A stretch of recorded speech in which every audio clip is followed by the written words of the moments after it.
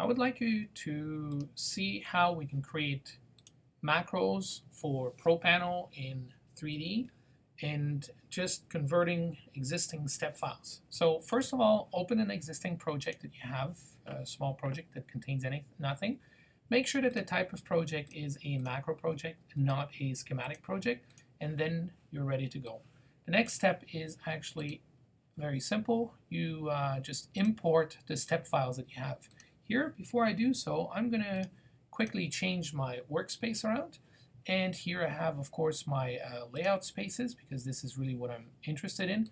And I'm going to import a 3D step file. Now, this 3D step file can come from a website, it can come from your colleagues, doesn't really matter. I'm just going to go and get it here from the server. We have some 3D step files, and I'm actually interested in a power supply. We'll see how this looks like. So we open this. You will see the power supply coming in, and in some cases you find multiple objects. If you have multiple logical items, you will select these logical items and you will unite them together, right? To unite them together, you can actually use here the menu edit after you selected it, and then under the graphics menu you can unite them. Now, of course, if you unite them, they unite all together in one object. Now, the second aspect is to define what we call here a placement area. Now, the placement area is to define where exactly this component will be sitting when you will be placing it on the panel a little bit later. So to insert and to define a placement area, you will use the device logic. The device logic down here under edit is here defining a placement area. So the placement area at the moment, I cannot really see it because I have to rotate. So you can actually activate the rotation, rotate it, and say, okay, my placement area will now be right there. So this is your placement area. If you click here on the 3D view front, you will actually see the component as it is presented to you.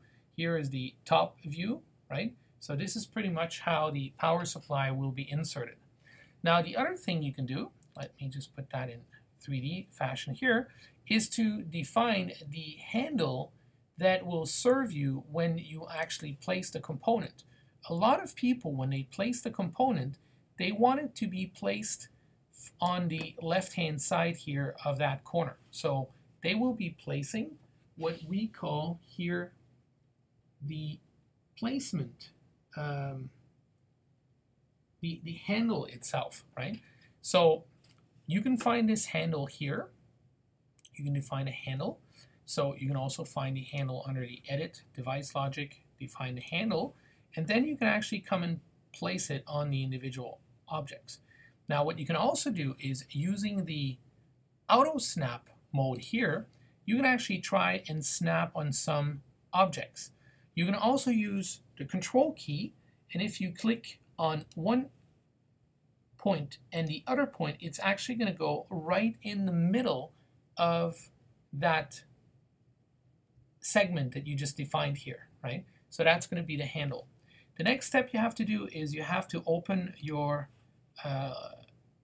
layout, and you have to assign the macro name and, of course, the macro variant that is to be assigned to this particular one. So the macro name will be basically the name of the macro where you want to save this. So I'm just going to dump it in a generic one, but you can actually save it somewhere else.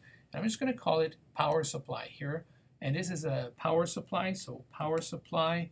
And I'm going to put another number, 046653, because that's the component's name, right?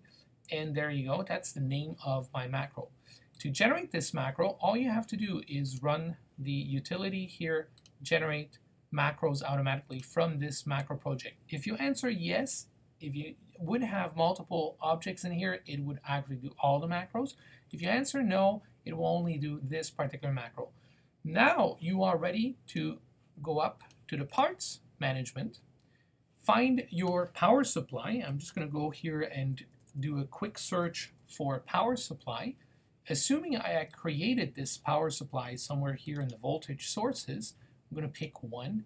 It's maybe not the right one, but just for you to show you.